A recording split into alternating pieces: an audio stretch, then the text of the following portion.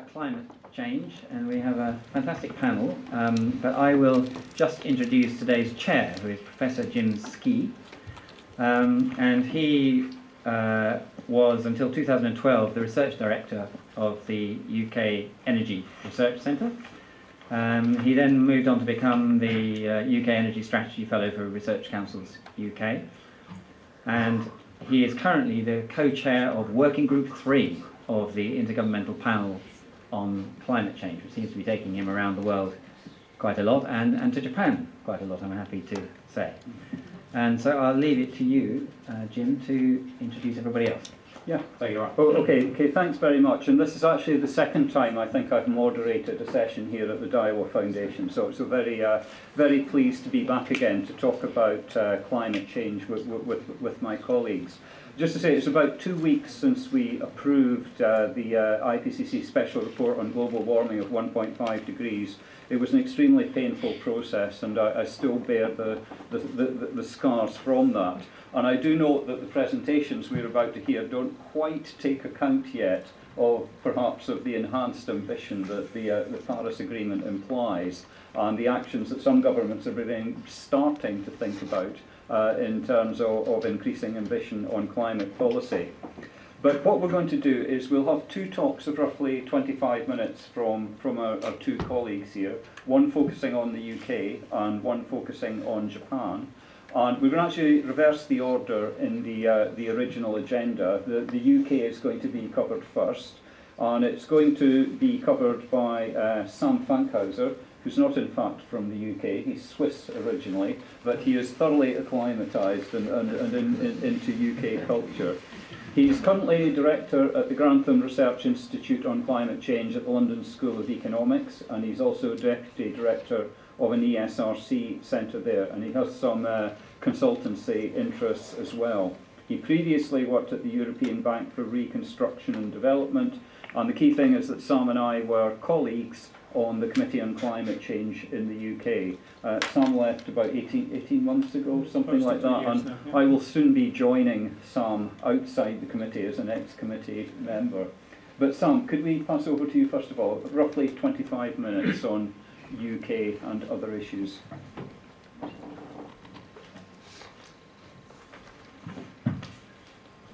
Lovely. Good evening. What happened?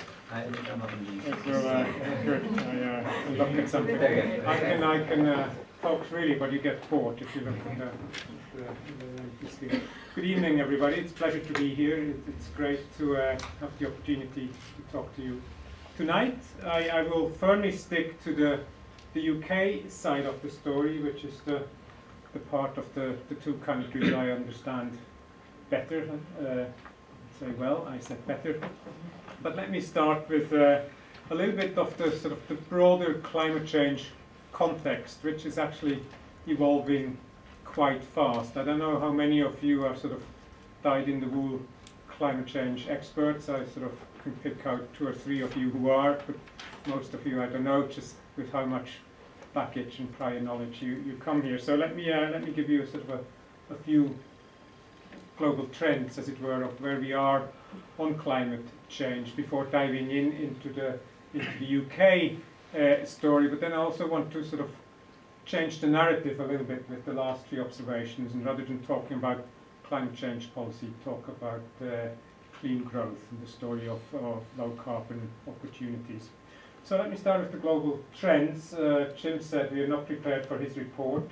That's partly true, but here's a slide of this gentleman here, in case you're wondering. Sorry, I can point to him.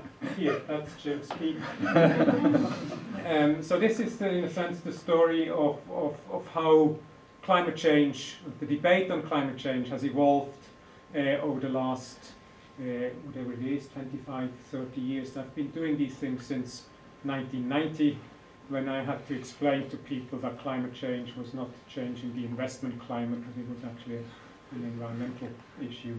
And at that time, we sort of felt that the sort of level of ambition, the point at which things might start to become dangerous, were, a lot of the analysis was about doubling concentration, so from the pre-industrial level to twice that level. That was sort of considered to be roughly where we would end up. The word that was used in the first convention on climate change, the UN Framework Convention on Climate Change, had those words here: prevent dangerous anthropogenic interference with the climate system. That was the objective. It wasn't sort of specified more than that. But soon after that, a number was attached to what we meant by dangerous, and that number was 2 degrees. 2 degrees means warming compared, global average temperature increase compared to pre-industrial times, so compared to the late 19th century. And 2 degrees doesn't sound like a hell of a lot, but 2 degrees is actually something that fundamentally changes the planet. Currently, or let's sort of say the dangerous anthropogenic interference would have probably given us 3 degrees. We're currently on track for 3 degrees. That's something that we haven't experienced for several million years. Human beings, Homo sapiens as a species, has never experienced anything like that. So we're getting outside the realm of the experienced, of the observable. So 2 degrees doesn't sound like a lot, but it actually is. And 2 degrees became the iconic number for the last 10 years or so that people started working towards. And then the Paris Agreement happened, the agreement that was signed 3 years ago in Paris at the end of 2015. And in a sense, as a surprise of the negotiations, the 2 degrees became well below 2 degrees, and as an acknowledgement to those countries that suffer most from climate change, small island states and so on, the language also said there will be efforts towards 1.5 degrees. So we've gone a long way from dangerous human interference to 1.5 degrees. And that was then, that 1.5 degrees, 3 years ago, that was sort of kind of the acknowledgement to small island states. We're not quite sure whether we can do it. We're not quite sure what the difference is between 1.5 and 2. And it sort of took Jim's report this year, 2 weeks ago, I think it was, where the IPCC actually came out and said 1.5 degrees is really what we should aim for. It makes a material difference to the risks that we face as a society. Ecosystems and people have materially lower risks under 1.5 degrees compared to 2 degrees. And it also said slightly more cautiously that 1.5 degrees is still feasible technologically, perhaps economically, certainly technologically. So the goalposts have moved. That's sort of important. We now increasingly will talk about 1.5 degrees, and the sort of society, the machinery that does climate change policy is only just now becoming used to that number. But let me sort of say something about that machinery. There's actually a lot of climate change action happening on paper, if you will, on the statute books of countries. What you're looking at here is a statistic that we compile in my institute, the Grantham Research Institute at the London School of Economics, about the number of climate change laws that there are on the planet. And there's over 1,500 of them. If you define them very broadly, things on energy efficiency, things on renewable energy, carbon pricing, sustainable transport, forestry, flooding. If you add all that, actually flooding isn't in there, but climate resilience is. If you add all those up, you get over 115 of those laws and policies. The numbers here show you the darker the colour, the more of climate change laws you find in the country. The UK here is very dark, it's over 20. Japan, which I can't find here, is not quite as dark. There are fewer climate change laws as well, but every country on the planet has climate change laws. On the left here you see some examples. I put the UK Climate Change Act there, which is our framework law, the framework on which we do policy in this country. A couple of other examples there. Let me point out just two. Korea is interesting because it doesn't have a climate change law. It has a framework law on clean growth, on low carbon green growth. So in Korea, that idea that climate policy isn't just about the environment, it's about economic prosperity, has already been incorporated in law.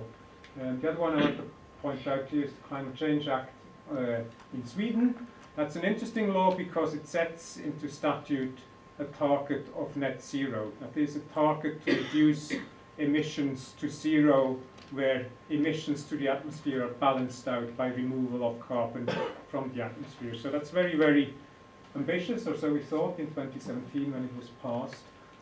Net zero should be achieved in Sweden by 2045. And as it turns out in Jim's report on 1.5 degrees from the IPCC, that's the kind of time frame that we will all need if we're serious about 1.5 degrees. So Sweden, in a sense, is leading the way on that. But let's talk a little bit about the UK. We're talking about the UK because, in a sense, that's where we are, and that's what the mandate of the foundation is. But there are bigger reasons why the UK is a good place to look at on climate policy. I'll give you three. One is the Climate Change Act, that framework law that I've already mentioned, which sets a good basis which other countries can learn from, and including Sweden actually have learned from, as to how one does climate policy. There's some elements of good practice in there. But also UK emissions have come down. This is a chart of normalized to the year 1990 of what has happened to GDP since 1990. It has gone up by about 70-something%. A little bit dip here, the economic recession 10 years ago. Greenhouse gas emissions at the same time have come down by about 40-something%. If you translate that into carbon intensity, so the amount of carbon that is needed to produce a unit of GDP, a unit of economic output, you see that this number has sort of fallen by a factor 3 since 1990. So in the UK, we use 3 times less carbon to produce a unit of GDP than we did in the year 1990. So something must have happened in the UK that must have done something right. And let's sort of look a little bit what that something is. The first something is the legal basis, the framework law that we have that puts sort of people's or politicians' mind focused on climate change within reason. It's not sort of as perfect as I make it sound, but there's sort of elements of consensus in the UK compared to other Anglo-Saxon countries. Name me another Anglo-Saxon country where that isn't the case. Australia, US, you fine, you know what I mean.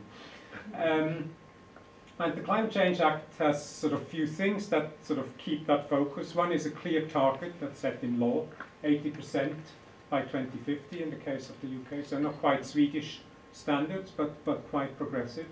80% by 2050 is a long way off if you're a CEO or a politician. You don't think in those sorts of time frames.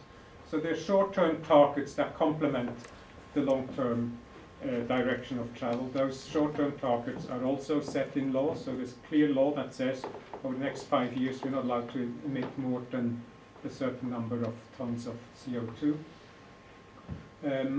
We don't just talk about emissions, and that's very important, although that's the only thing I will say about adaptation. Emissions is something we have to bring down, but even if we reduce global warming to 1.5 degrees, maybe 2 degrees, there's certain impacts that we will have to get used to. Maybe some of you remember the summer in the Northern Hemisphere that we just had.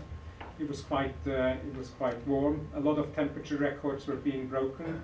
The one that stood out for me was the hottest ever temperature recorded reliably in the whole of Africa was reported this summer. It was 40-something degrees in Algeria. So that's a sort of a noticeable record, and you have to start adapting to those sorts of changes that we can no longer, avoid. So adaptation has to be part of your response, and in the UK it is. Jim mentioned the Committee on Climate Change. It's sort of a very ingenious way, being biased about it, of keeping politicians' feet to the fire, give certain technical, complicated, controversial objectives, assign them to technocrats rather than politicians, and that's what the UK has done. Think of it as a sort of a parallel to Monetary Policy Committee, where interest rates are set by central banks and not politicians. So it's an equivalent sort of structure. Finally, you have to be quite clear as to who's responsible for what. So the UK has done all that, and one of the things that it has this has achieved is this picture here. We have reduced carbon emissions in the power sector in particular. So the main environmental outcome over the last 10 years is the degree to which we have taken carbon out of electricity generation.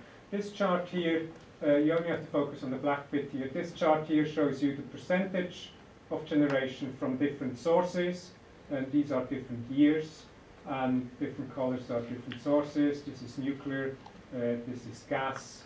The one to focus on is the black one, which is coal. And you see since 2012, the amount of coal in the power system has all but disappeared. We've had a few days without coal generation at all over the last couple of years.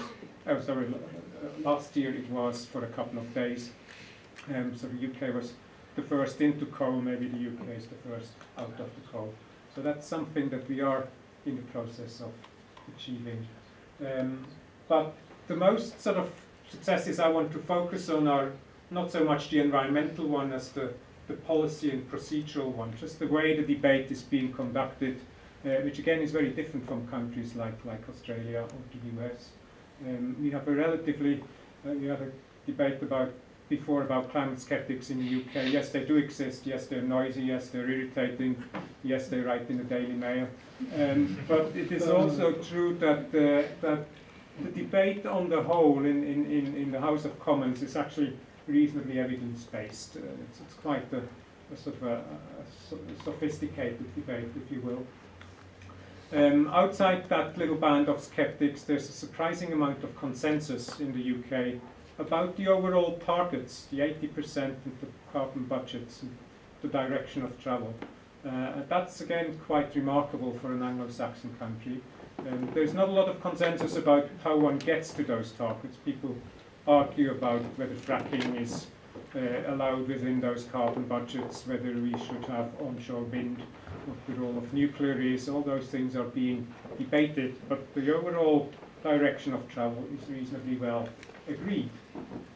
As a result of that, the UK has a pretty good standing internationally in the climate change negotiations, and that's something that is important at the moment. Certainly there's only so many things that the UK gets acclaim for internationally. Climate change is one of them. This quote here is from somebody we interviewed about the impact over the last 10 years of climate policy. They said, if you talk about the Climate Change Act at the international stage, you get a round of applause. So the UK has that authority to go out there and tell other countries to bring their emissions down on the back of what we're doing at home.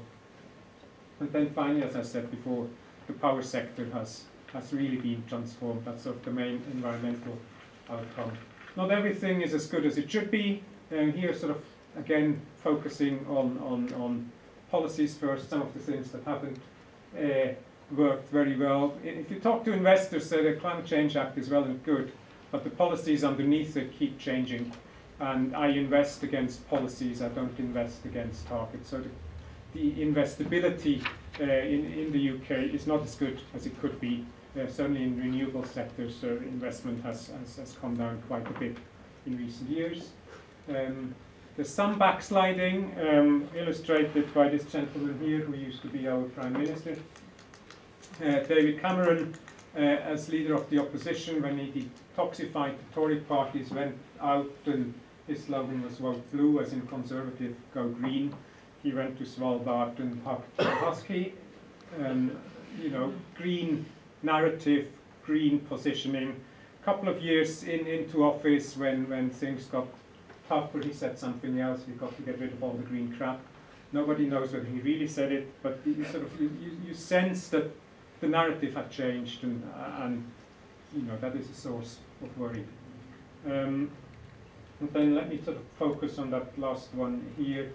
The buy-in across government departments is uneven. We have success in the power sector, but we have not seen a lot of progress outside electricity generation. Look at this picture here. Power generation is this red line. The emissions have really started coming down since about 2012. Most other sources of emission, this is transport here. Emissions have flatlined. Transport is now the biggest source of emission in the UK, because power sector emissions have come down, transport emissions have not.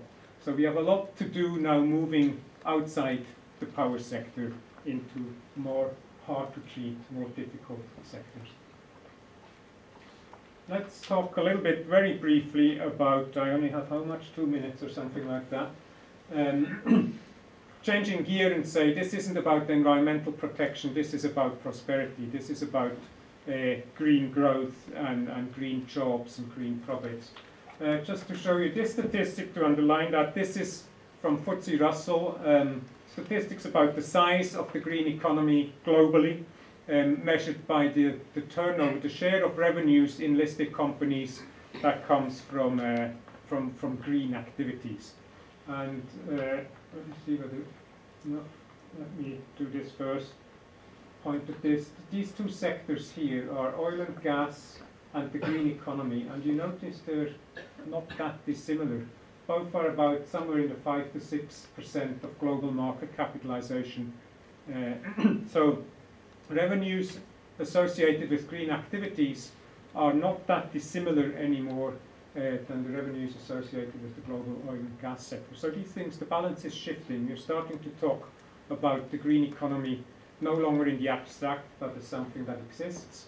And if you want to, probably can't read this, this sort of shows where green activities are in terms of sectors. A lot of it is in the utility sectors, water, energy efficiency, and so on. But it goes across. You sort of look at this pie chart and it has lots of colors, and that's the point. The green economy isn't just one sector that you can isolate. The green economy is everywhere. It's green finance, it's low carbon architecture, it's consulting, it's buildings, it's every sector you can think of has its green element. That's sort of where we are going. Let me ask then, final chart, which takes a bit of explaining, I'll do it quick. How well is Japan, how well is the UK positioned for that green economy? If the world goes green, stops emitting carbon, will our industries in our respective countries do well in that new world or not? This is a little bit of playing around as to which sectors will do well, which sectors will not. Each one of those red bubbles is a manufacturing sector. The size of the bubble shows how big the sector is. You measure on one axis green innovation, how good those sectors are at patenting green new technologies. We measure at the other axis, the x-axis, how much of a comparative advantage those countries already have in those sectors. So the UK is sort of good, I think this is pulp and paper, something like that, where the UK has a comparative advantage. And that gives you a little bit of a SWOT analysis. If you're good at innovation, you're already good today. Up here, those are your strengths. Those are the sectors where you feel will be okay in the green economy. You're good today, we'll be good tomorrow. You have opportunities here. You're not very good today, but you're good at green innovation. So tomorrow, on the back of that green innovation, you build up new comparative advantages. These are your opportunities. Then you have threats. You're currently good sectors. You're currently very well positioned, but there's no green innovation going on. So presumably, you lose that strength in the green economy. So those are your threats. And then the final sector is your weakness. You're rubbish today. You'll be rubbish tomorrow. And look just at the picture. Don't worry about the sectors. Just look at where Japan is and where the UK is. Japan is much, much better positioned to be a leader in the green economy compared to the UK. The UK does have strengths and opportunities, but a lot of stuff here where nothing green happens. Japan, very disciplined, a lot of green innovation and activity. Those little ones here is comparing our two countries with Korea and with China, and you see that Asia, it's not just a Japanese story, it's an Asian story. Asia is very good at positioning itself in the green economy. And with that, I should stop, and I look forward to our discussion. Thank you very much.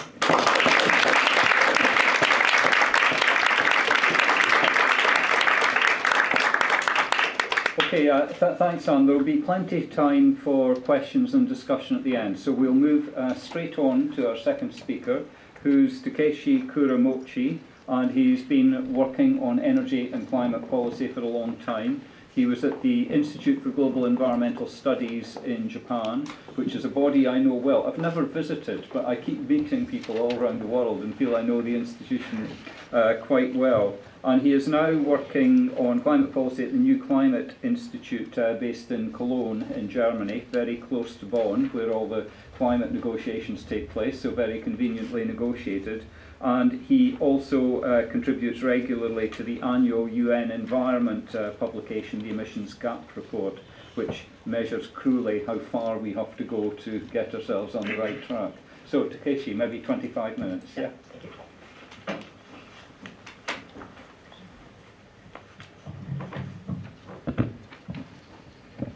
Good evening, everyone. Thank you, first of all, to the organizers for having me here today among the distinguished experts. My name is Takeshi Kuramochi from New Climate Institute, and today I'm presenting the Japan's progress on climate policy, climate change mitigation. And yeah, from Sam's presentation, Japan's apparently pretty good at a race on the green innovation, but my presentation is not that positive. So I'm warning you on that.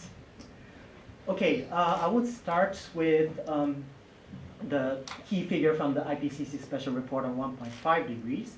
So if you want to stay, keep the warming below 1.5 degrees, basically you have to reduce total net CO2 emissions to 0 around 2050. And you can see that, so here's where we are right now, more or less. And it has to go straight down in the next 30 years. So this is an enormous challenge, as we all know. Okay, now looking at what has how's Japan's emissions been for the last 25 years, since 1990 to 2016. Yeah, it hasn't changed. So it has basically almost more or less flat. You see some, you see some fluctuations. Here's a global economic crisis, and then there was a Fukushima nuclear accident, so there were some ups and downs, but more or less it hasn't changed since 1990. And Japan has future targets for 2020, 2030. That's a nationally determined contribution under the Paris Agreement, and then also 2050 targets.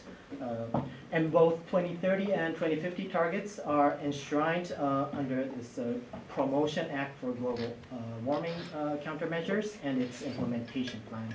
And I gave the full wording of Promotion Act because Promotion Act is not as strong as the Basic Act, as you can see in the energy policy. So climate policy in Japan is not the main pillar, as on par with energy policy, for example. So now I'm going to show you how ambitious Japan's climate mitigation target is. So there are a lot of ways to assess what's the fair share of emissions or emission reductions. And under the Climate Action Tracker project, we look at many different effort sharing or burden sharing approaches, and then we take a range on more or less what levels are Paris Agreement compatible or 2 degrees compatible or highly insufficient or critically insufficient. The United States belong to this category, for example. So you can see that Japan's 2020 and 2030 targets are highly insufficient, and also 2050 target, which is an 80% reduction target, is also not in line with Paris Agreement long-term goals. And I can explain you a bit the background of these targets. So why the 2020 target is so high is that initially in 2010, Japan had a 25% reduction target compared to 1990 under the Copenhagen Accord. That was in 2010, but that was canceled after the Fukushima accident. And they replaced the original target with this current target. In the previous one, they assumed more or less 50% nuclear power share in 2020. In the longer term, but yeah, that is not happening. So they assumed 0 nuclear power with very little renewables, and basically all power supplied by gas and coal.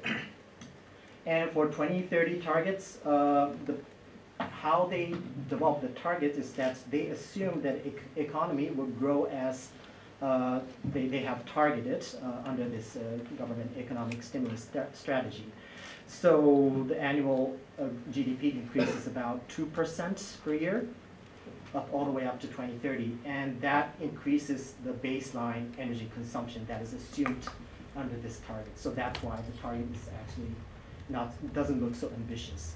And in reality, the economy is only growing at less than 1% increase per year for the last several years. So just by looking at energy consumption, probably Japan is likely to meet its target in 2030.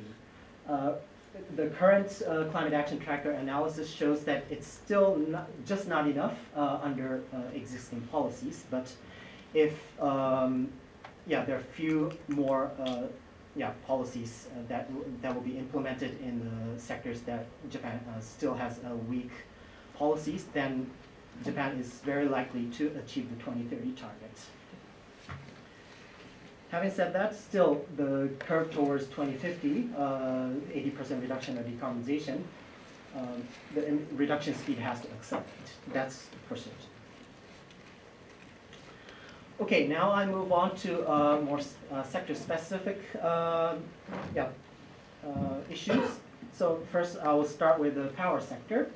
So power sector is one of the biggest emitting sector, accounting for more than 40% of energy-related CO2. After 2011, with the Fukushima disaster, the electricity demand has decreased quite significantly.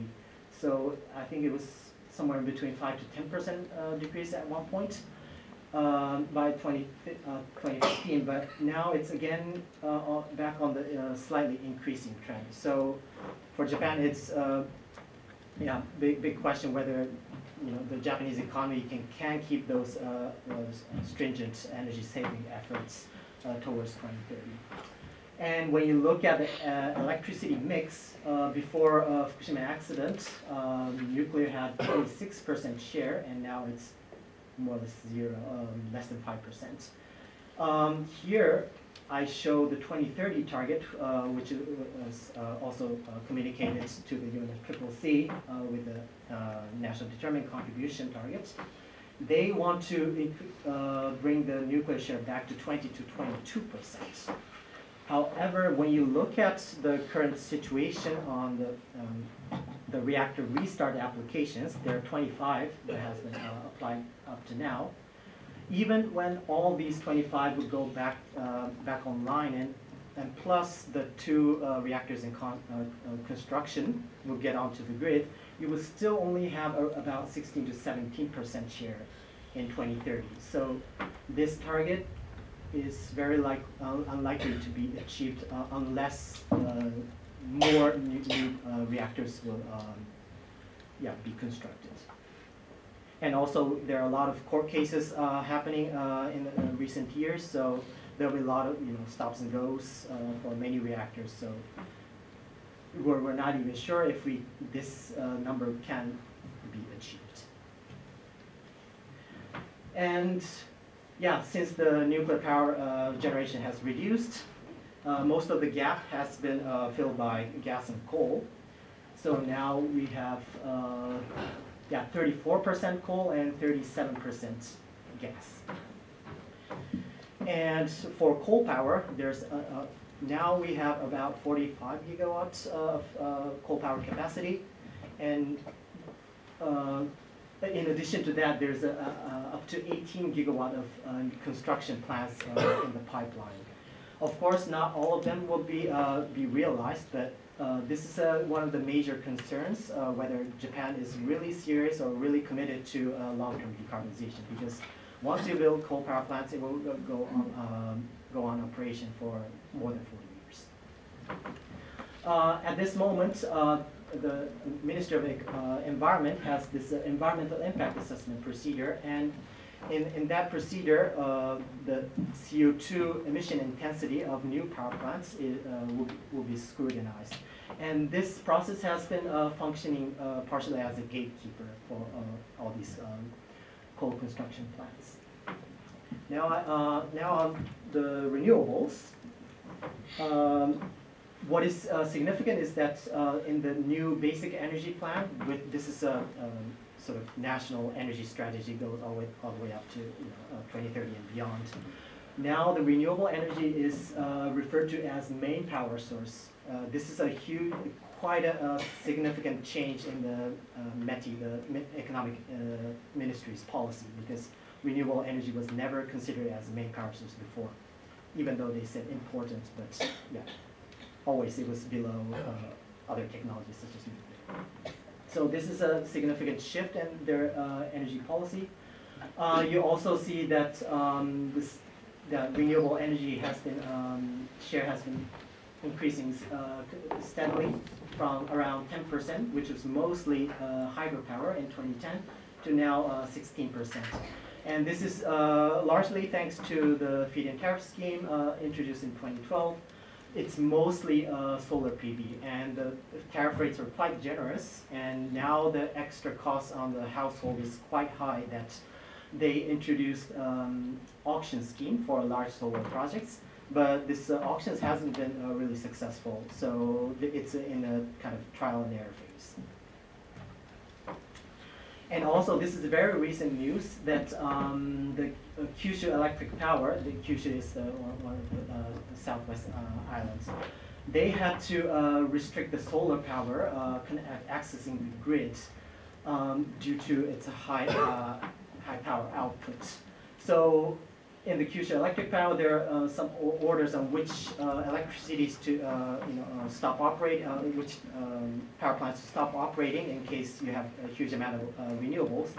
But the key issue was that they could not export much of the solar electricity outside Kyushu Island because the interconnection of the grid in Kyushu and the other regions, the capacity is so quite small that they couldn't really export all that they produced. So for Japan, the interconnection of these regional grids, this is going to be a key issue if the country wants to boost renewable energy deployment. Okay, now I move on to the energy end-use sectors. So here you see the emission trends of industries, transport, and buildings. So for industries, the trend has been decreasing since 1990, and also for the transport since around 2000, it's on a decreasing trend. And actually, this trend is quite interesting compared to other developed economies, because most other developed economies have flat emission levels in the last 15 years. So in that sense, Japan is doing a pretty good job. The problem is the building sector. It has been continuously increasing, and I'll touch upon that later. Okay, first, good news on the recent policy developments in the energy end-use sectors. So on the economy-wide measures, there was a revision of the Energy Conservation Act in Japan. So, improving energy efficiency at sort of office level or office level or unit level, there's a limit to it. So now the Ministry of Economy is promoting sort of systemic energy efficiency improvement. So the companies can tag team with other companies or operators so that they can sort of systematically reduce their energy use. So this is one of the interesting developments. And also on the transport sector, recently there was an interim report published on the long-term strategy for car manufacturing. In this the strategy formulation committee, there were CEOs of all major car companies attending, and there they committed, well, it's still a draft phase, but they committed to reduce tank-to-wheel CO2 emissions by 80% by 2050, and 90% for new passenger vehicles, which means that almost all cars will be either electric or hydrogen. So this is quite an interesting development because, for example, Toyota has been pretty reserved about electric vehicles, and they have a good hybrid technology, and also they have been developing fuel cell technology, but they were not so much into the EV electric vehicle technology. And that there you were also seeing changes. So this is a positive development. Now, the challenges for buildings. So buildings, as I shown before, there's no clear sign of emissions peaking. And for building sector, there are emission reduction targets. Basically, they want to reach average net zero energy for new builds by 2030. And also for new houses, they want to achieve basically 50% share of net zero energy buildings by 2020. But actually, it's kind of lagging behind. 2017 results was only 23%. So it's not so certain that these targets will be achieved. And also, the government policy is relatively weak on reducing energy use in existing buildings or existing houses. So there are some subsidies and support schemes, but this is one of the areas that the government may be able to strengthen their policies. Okay, next one, industry. So I've shown that the industry emissions have been on a decreasing trend since 1990, but when you consider the full decarbonization of the sector, there are quite a few challenges. And particularly steel sector and cement sector, these are the sectors that where zero emissions is extremely difficult. From the cement sector, for example, when you produce clinker, from the raw materials you have the CO2 emissions. And that is very, you cannot reduce it unless you bury them underground through carbon capture and storage technologies, or you substitute cement with other materials, but there's a limit to it. And government doesn't have, so this is for the steel sector. They have been developing this advanced blast furnace technology equipped with CCS, carbon capture and storage technology, but still in the development phase. It's not fully commercialized. And also the government does not have a clear vision and strategy for sector transition decarbonization in the longer term. So there's no clear roadmap to how they would decarbonize the sector. So this is one of the key big challenges still that Japan needs to address. Speaking of long-term decarbonization, Japan needs to publish its long-term decarbonization strategy to the UNFCCC by next June when Japan hosts the G20 summit. As a sort of preparatory process, two ministries, the Economic Ministry and the Environment Ministry, both prepared the published reports, but they focus on completely different things. Economic Ministry, they're often very reserved about domestic emission reductions. So they instead focus on global overall mitigation of emissions, and also they want to promote the exports of Japanese low carbon technologies. And so therefore they focus on more on the strategies for innovation and finance, and also from this reservation on domestic reductions, they are very critical on near-term carbon pricing.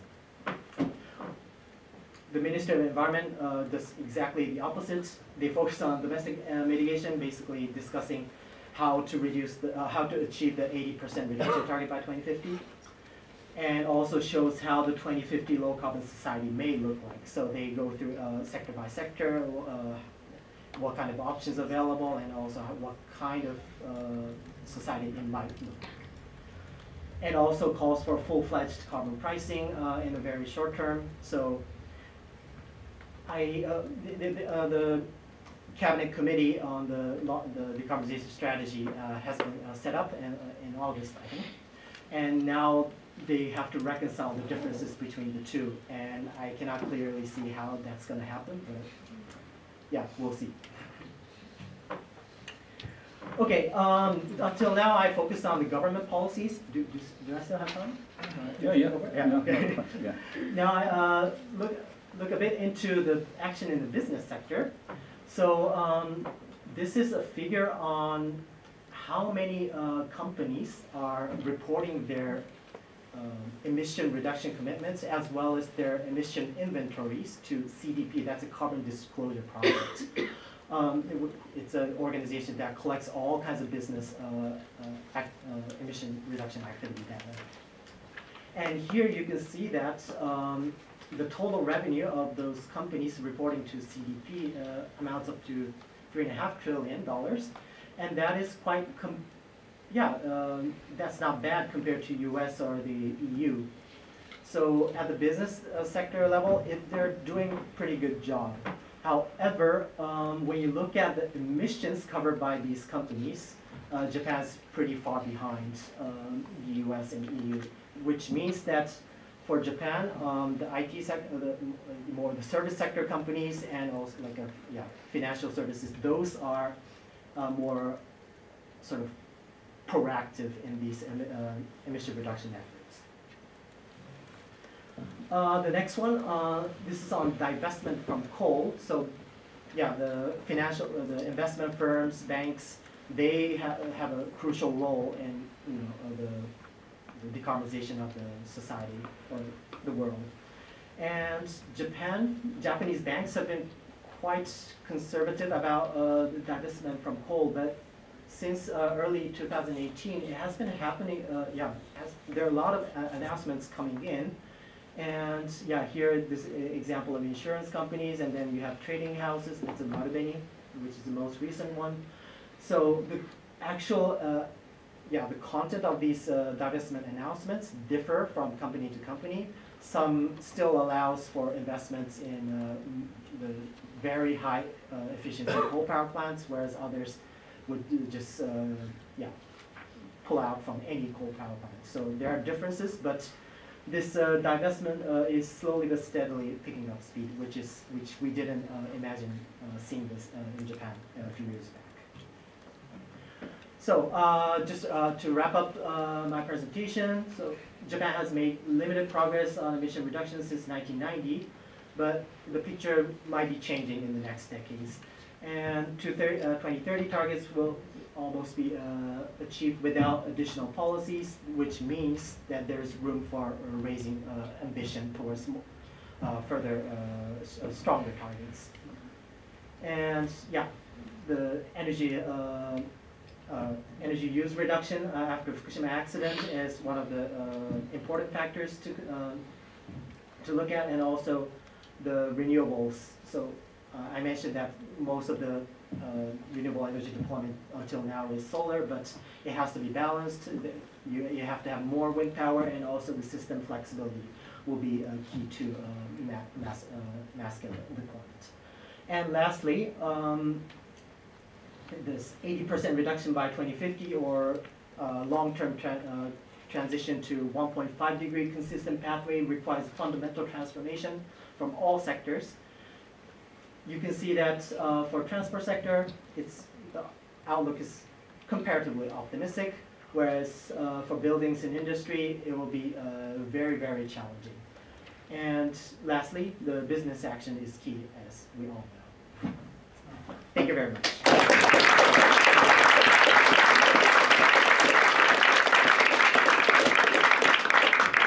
Okay, thank you, and thanks to both speakers for keeping to time. Now, they work you hard when you chair Daiwa meetings, so as well as sort of chairing the discussion, I'm also asked to make a few comments on the two presentations that we've heard.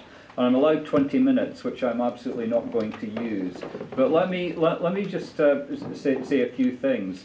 The one thing I would observe about the UK and Japan, something share as nations, as a kind of an innate sense of their superiority, if I can put it that way. But there is a veneer at the same time of modesty and self-deprecation that goes with it. And I think that self-deprecation has actually been seen in both cases, because in Sam's case there was this reference to the UK's industrial and innovation policy, which he ended up on. And in the case of Takeshi, you gave Japan quite a hard time in terms of climate policy initially.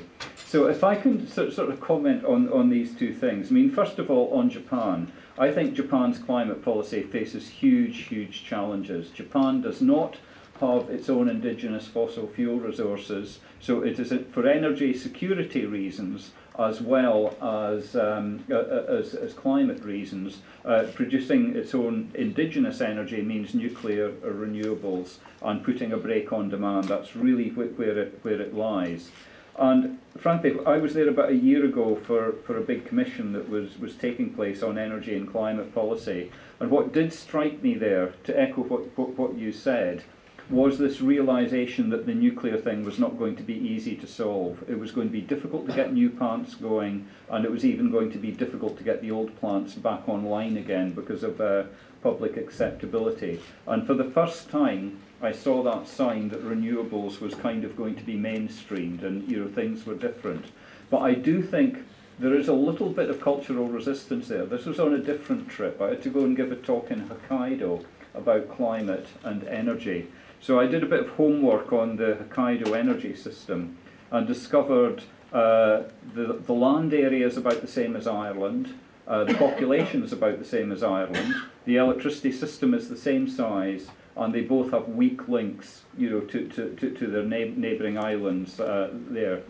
And the striking thing was that Ireland has about 20 to 25% of its energy from wind, electricity from wind, and Hokkaido, when I looked, was something like 3 to 5%. And it was declared to me that it was absolutely physically impossible for Hokkaido to do any better than that. And there is a little bit of a pushback, and that getting renewables over that hurdle of acceptability, I think, is really quite important. And the second thing to observe, I think, is also about what Takeshi also mentioned, is the different ministries and the approaches that they take. Now, in IPCC, we have to choose authors with respect for country balance and regional balance. And when we come to Japan, we think about the balance between METI-sponsored authors and MOEJ-sponsored authors as well, because we know that they are actually coming from rather different perspectives. So this thing of getting a unified policy, I think, is really quite a challenge in Japan. Now, just to say, one other, actually, and it's kind of a question, for Takeshi as well, is on the transportation side, because most of the world has decided the electric vehicles are the way forward, and Japan is still hanging on to the idea that hydrogen fuel cell vehicles might be the route. And as I've figured it out, the model is that you would produce the hydrogen by reforming natural gas in Indonesia, or wherever it's produced, turn it into hydrogen there, and ship the hydrogen to Japan, and then burn it with no carbon footprint in vehicles. Now, this obviously has a big advantage, and it also has the advantage that you can sell the steam reformation equipment to Indonesia and keep Japanese business doing so. So it's a very interesting, you kind of trying to this link between environmental policy and industrial policy, which I think, Takeshi, you've strongly hinted at. And it's very much the case, I think, that METI's view of the world is that it's about creating business for Japan overseas with its policies as well. So not only building new coal plants in Japan, but selling efficient, ultra-supercritical coal plant to other countries in the Asia-Pacific region as well. And I think a holistic view of industrial plus climate policy in Japan needs to take all of these elements together. So that innovation and industrial side is very strong. Now, turning to the UK side, I mean, I completely, since we were on the same committee on climate change, I couldn't disagree with a word that Sam has said. And I think it's right that the architecture of the Climate Change Act, which is now 10 years old this year, is actually fairly ingenious in solving the time inconsistency problem of setting a long-term target but insisting that there are mid-term targets that have to be consistent. And we have been very successful in complying with all our carbon budgets. But all of that success has come from one place. It's come on the electricity side of it, as Sam has said. And that was partly because we had a big electricity market reform, which has delivered on what it is intended to do. And it's partly because of that we've backed out of coal. But we have not had the same successes in other sectors. And it has also been quite easy to hit our carbon budgets and targets because they were set originally just before the great economic crash 10 years ago.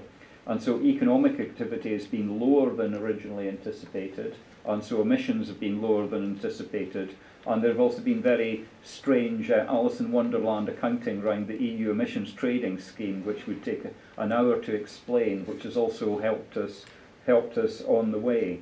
So one of the big challenges for the UK is we may well run out of rope in about 10 years' time unless we really step up the ambition in terms of climate policy and extend the successes in electricity over to other sectors, into transportation, into the built environment, and also into the land sector, which could be important in the UK, that will make a big difference. Now, just to flag on Sam's point on industrial and innovation policy, originally the UK used to have a low carbon strategy to help deal with the Climate Change Act. It's now got a clean growth strategy, and that now does the job for government. So this issue of linking economic prosperity to a climate policy is now extremely important. Now, Sam painted quite a depressing picture about the UK in his final slide, and if I can half agree with it and half not agree with it, one of the pieces of work I'm currently doing is finishing off a book comparing energy innovation policies in different countries, and actually being forced to write the whole of UK innovation policy over the last 50 years in 2,000 words really focuses down onto you where the strengths and weaknesses are.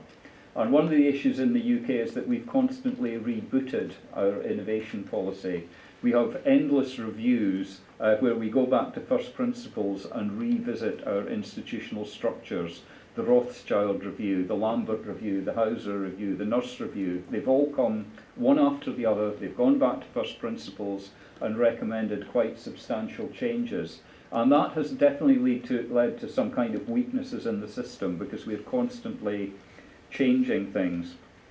But one thing I do want to say about Japan, again, when I was there about a year, 18 months ago, we were specifically interviewing people in Japan about their innovation policies. And talking to METI officials, it wasn't quite the optimistic picture that perhaps Sam presented, because a lot of Japanese innovation has been focused in the big industrial conglomerates. And there was a lot of anxiety in METI about the fact that a lot of innovation in the future would be kind of bottom-up, consumer-focused, and this was reliant strongly on things like the big clusters in California, the linkages between industry and universities, which is not strong in Japan. The innovation strength is focused in different kind of areas. And I can't help thinking, Japan kind of led in terms of mobile telephony. It was a technologically superior system in Japan. But when you go back there now, everybody's looking at their iPhones on the Tokyo Metro. And so imported technology is kind of overtaken. And that kind of consumer-focused innovation, I think, could potentially be quite a big challenge for Japan.